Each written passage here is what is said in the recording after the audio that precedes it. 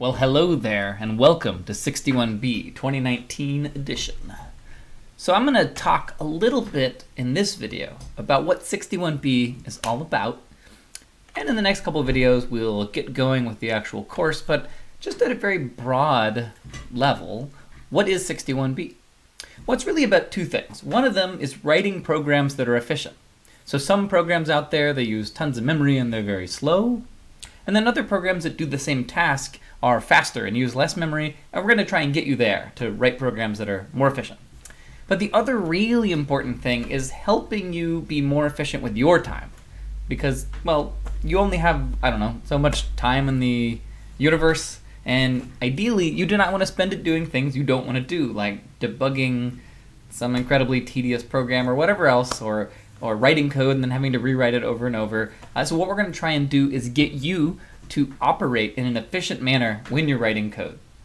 We're going to do that in a bunch of different ways. One of those is we're going to use real-world tools. So I'm a big proponent of using real-world tools like IntelliJ, JUnit, things you'll see in this course, because I think that, well, first of all, the skills will carry on to the rest of your life, but second, these tools exist for a reason. They're actually really good, and there's a trade-off because you'll find they're annoying at first, but in the long run you'll like them. And then more generally, we're just going to throw at you a very different style of problem than you would have seen in an earlier programming class, most likely. I'm going to do a lot of problems where you're going to work on something totally from scratch as opposed to filling in the blanks, and you're also going to have to learn how to debug and even test such programs. And I'll talk a little bit more about ways we're going to do that in the course in a bit. But fundamentally, the class is those two things: efficient programs and efficient you. Now, we're assuming this is not a class that assumes you can come in with no prior programming knowledge. You should already have one pretty solid programming course under your belt, most likely CS61A at Berkeley, but it could be any number of other classes. It could be E7 at Berkeley, CS88 at Berkeley, or other intro programming courses from either online or other institutions.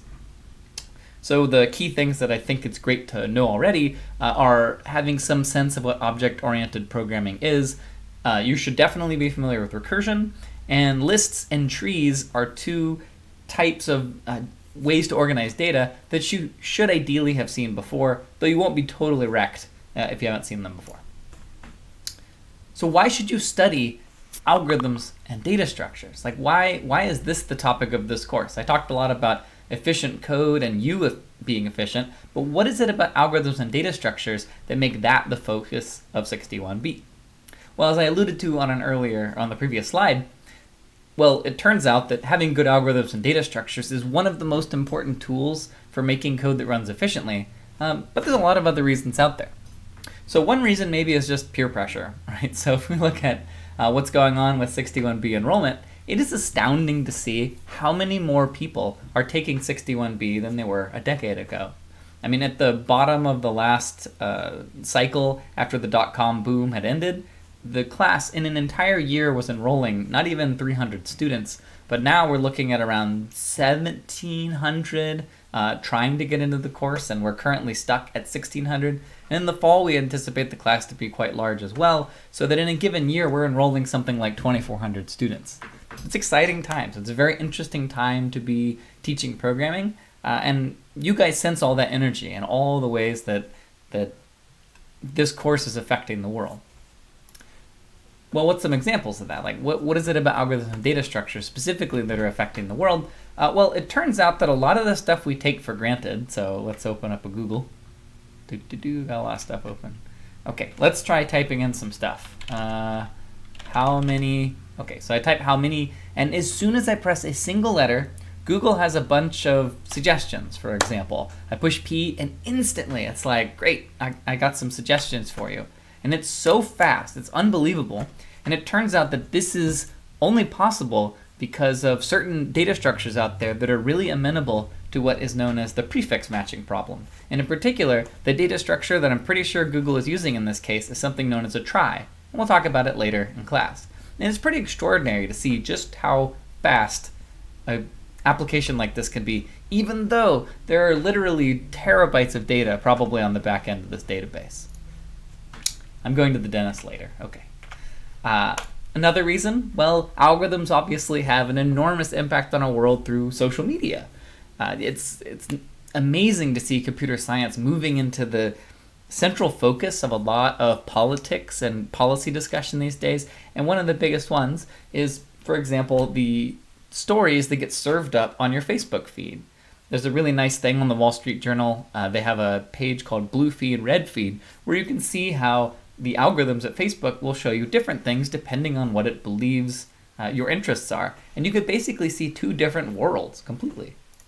Another example is, well, content discovery, right? This is a major business, and if you go into this world professionally, that is computer science, there's a pretty good chance you're going to end up working on problems like this, which are, how do we recommend music to people on Spotify? And again, it's taking data about each user and trying to apply some kind of algorithm, in this case, some sort of machine learning. We're not going to talk about machine learning in this class, but the foundation that we build in this course, upon that foundation is built all of the algorithms that are powering all the exciting machine learning stuff out there. Speaking of machine learning, it's been absolutely astounding to see the progress of AI in the last decade. And one of the most surprising examples to me was AlphaGo. So for a long time, the conventional wisdom was that a computer would never beat us humans at Go, or at least not anytime soon. But actually now, with algorithms that learn to play Go, that don't even have any specialized training, they're generic. It's a generic algorithm that can learn how to play arbitrary types of turn-based games, and that arbitrary AI playing against itself is now the best Go player in the world. So we have AlphaGo, AlphaZero, many iterations thereof. And it's been amazing to see what machine learning has been able to do there. And I think that sort of thing, that kind of really cutting edge AI, or even just algorithms at the center of our lives, are going to be one of the biggest changes as we move forward as a civilization. And hopefully it's progress and not some sort of regression. But yeah, the world's a-changing. One of the biggest ways this is going to happen, of course, are self-driving cars. I don't know when it's going to happen exactly, but I would bet that in 20 years or so, most new cars, I'm going to go out on a limb and say I think most driving will be self-driving, or at least heavily assisted self-driving.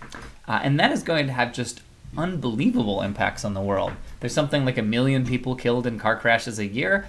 And in theory, computer science might save most of those people from dying unnecessarily. And not to mention all the people who are injured or maimed in accidents. But there's a downside even there, which is that there's a whole lot of people whose living is made through driving. So even in the US, there's something like 5 million people who drive as truck drivers or delivery drivers. And that's going to be obviously a huge impact on the economy if suddenly all of those jobs disappear, or at least most of them. And then even just in the natural sciences, it's amazing to see how algorithms are able to allow us to explore the world. So for example, there was a news story from last year, basically where the picture of migration into the Americas was changed because of DNA that was found in an 11,000-year-old remains of an infant who died way back then. And these advanced phylogenetic algorithms are able to tell us something about the world. We can infer things that we never would have thought were possible in the past. Now, maybe you have less lofty aspirations, at least for the near future, than changing civilization. And so even just generically, one of the most important things about the content of this course is that it's really fundamental to being a good programmer. It's a great means to an end, whatever the end may be, whether lofty or basic. And I think Linus Torvalds, one of the creators of Linux, well, the main guy, he's the one after whom Linux is named, he had this to say: the difference between a bad programmer and a good one is whether the programmer considers code or data structures more important. Bad programmers worry about the code. Good programmers worry about data structures and their relationships. So in this case, worrying about the code would be things that didn't necessarily matter quite as much, like, I don't know, how long the methods are, or how exactly all the classes are organized. Are you following these certain rigorous patterns, like the factory pattern or whatever?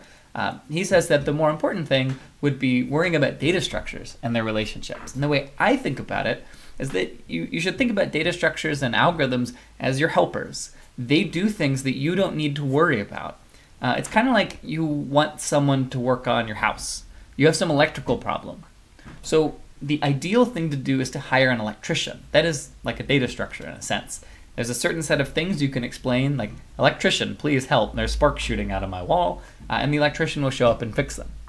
A bad programmer would be somebody who maybe contracts out someone who makes wires, maybe someone who makes plastic sheathing, and basically tries to rebuild all of the technology that's already been done, and therefore wastes all of their own time. They do a worse job, and it's very expensive. And so knowing what data structures are out there and what they're capable of will make your life much, much easier. And we'll see that in the projects in this class. Now, as you move forward with data structures and algorithms, one of the things that I find particularly fascinating in the modern scientific landscape is that science, it's a lot of the major discoveries these days are not, oh, I've discovered some formula like the wave equation or whatever. Often it is, I have compiled a bunch of data, I've built a model, I run a simulation, and I built something that recapitulates some feature of the natural world, and that tells me I have some understanding. So for example, here's a simulation showing galaxy formation. And so basically here, there's not really an equation you could just write out that expresses this notion of filaments and galaxy formation and so forth. There are some simple rules under the hood, but understanding whether or not all of the rules and initial conditions you have are correct, what you do is you set up a simulation like this, you run it for some period of time, and then you compare it to the universe that you can see. So what are the things that are 7 billion, that are emitting light that was 7 billion years old? Let's look at those, and maybe let's see how much they match the kinds of galaxies that we see forming here, as well as the filamentous structure connecting between them, right? So in that sense, science, one of the major pillars of science today is simulation, and this sort of thing clearly is only possible through some sort of sophisticated data structures, or in this case, algorithms that will allow us to simulate in-body gravitational attraction among enormous numbers of objects. You may not have science at mind, so another great example of where we can use data structures and algorithms are just in the production of art, as aesthetic concerns. And so here's a video that I seem to always show. It's someone building fluid simulations, just so we could see what might be possible. This is a soundtrack here. There's some kind of block cube. I'm not endorsed by you. Alright, so here's some black goo. Pretty thin goo. Maybe black liquid would have been a better phrase. Wine glass. Oh, it just got shot. That's bad. What a mess. But it was simulated, so you saved yourself all that trouble. And we could see it slower. So you can build all kinds of really cool fluid flow simulations or whatever else you might want to do. Yeah, so maybe check this out. How it feels to you. Here, this is another simulation someone put together. So if you wanted to know what it's like to just hang out on a virtual beach watching some slop around. Again, there's some algorithm here generating this fluid flow here. This wouldn't otherwise be possible. And then lastly, another reason that you might find this class interesting is just the topic is itself really interesting. So it doesn't have to be a means to an end, but it can be here, for example, something you find fun. So what is going on here? Well, I don't know how many of you have ever tried to draw this house, but it turns out you can draw this house here by putting your pencil down on a piece of paper and drawing the lines in the right order so that you get that house. And maybe this is a good time to pause the video and see if you can do it. And you'll see it's tricky, but I promise you it is possible. Now it turns out that this is a very old problem. There's a classic problem called the 7 Bridges of Königsberg. And the question is there a way to cross these 7 bridges exactly once without using any bridge twice? And without too much effort or time, you can eventually convince yourself it is actually impossible to do. And it turns out that these two problems are essentially the same. There's the house drawing problem, and there is the 7 bridges problem. But it turns out that the shapes of the universes are different, so that the house is possible, but the bridges are not. And so one of the things we'll talk about in this class is a data structure known as a graph, which is a great way to bring these two examples into the same context And this would be the graph version of the 7 bridges, and the graph version of the house would be something slightly different. And so you might ask yourself, what's special about the house that makes it possible, but the 7 bridges of Königsberg impossible? And so once we've got a little more understanding of graphs, that's a question you'll eventually be able to answer. Though, spoiler alert, we will not actually cover this specific question. Okay, so that's just kind of a broad overview of what this class is really all about. And so if you were at my house, which I don't believe you are, I would ask you what you hope to learn from this class, but we'll do that in a live lecture, and I'll learn something about it, and I'll add the answers to the slide later. I would also like to know who you are. And again, I can't really ask you directly, but you know, hey, if you come to live lecture, I'll be asking about who's a freshman, who's a sophomore, who's done what kind of CS, but I can tell you a little about who we are. So all that said about what the class is about, I'm Josh Hug, by the way. So I'm teaching professor here. This is my office. I will have my office hours on Mondays from 2 to 3 and 4 to 5, and those will be on the website. And feel free to drop by whenever, so happy to meet up. And even if it's not something specifically about data structures, in fact, I tend to prefer questions that are not specifically just 61B, just for variety. And we also have a number of GSIs. In fact, we have 49 GSIs. I will not even say all their names because it would take too long, but thank you, GSIs. We also have a bunch of tutors. The tutors will be there to teach mostly small sections for those of you who want a little more practice with the fundamentals. And then we also have a bunch of academic interns, around 163 at this moment. There's in fact so many academic interns you may not be able to take it all in. And so instead I have for you the letter distributions of the names of our TAs. And interestingly, when I did this 2 years ago, it was almost the exact same distribution. Although I guess maybe that's not so surprising because, you know, law large numbers. But anyway, here you go. Here are your lab assistants. We appreciate you all as individuals, but I have reduced you to a histogram.